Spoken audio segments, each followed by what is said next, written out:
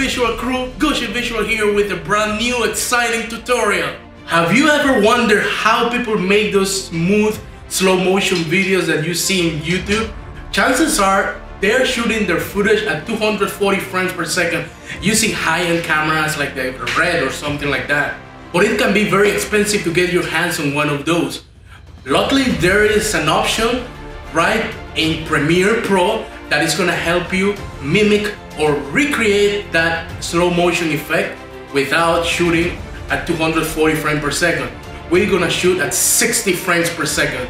So we're about to jump into Premiere Pro, but before we do that, make sure you subscribe to this channel, because if you like this kind of videos, I'm gonna be bringing more of them very soon.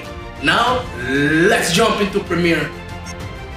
So we're here in Premiere Pro, and you have to make sure your clip is shot at 60 frames per second. So if you want to make sure, go to properties and make sure your frame rate shows 60. That's gonna make sure that you are in the right page. I have this clip of Alessia swimming by, so right now let's choose the areas that we want to work with, and then you're gonna grab that clip and drop it into a new sequence. So it's gonna create a new timeline. So just adjust it so we can see it better. Now if your clip comes with audio, and since we're doing slow motion, we don't want the slow audio, so we can get rid of the audio track by right clicking and selecting on link on the menu, and then you're gonna be able to erase that track if you want. Now that we don't have the audio, we can play back this video and we're gonna see that there's nothing special about it, right? It looks like a simple clip for now.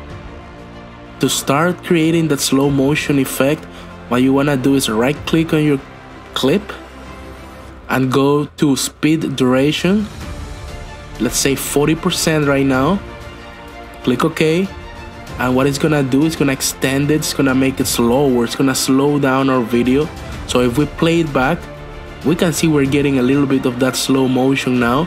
It doesn't look like those amazing videos you see in YouTube, because we still have to do a couple tweaks. If we want to get that nice effect, what we want to go ahead and do is slow down this video even more to 20%. So instead of 40, we're going to change it to 20%. If we adjust here, what we're going to see is that it's starting to look a little bit choppy. And the reason for that is that when you slow a video down, it creates empty frames that are in between each other frame. Let me explain you here really quick.